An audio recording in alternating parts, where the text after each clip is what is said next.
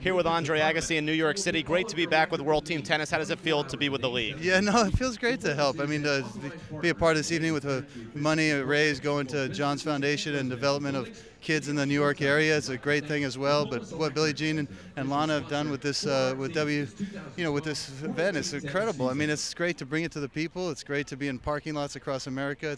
It's a fun way to engage with the sport of tennis, and it's still competitive, so it's fun. And to see your friend John, is this going to bring back some old memories? Oh, sure. I mean, I think John is.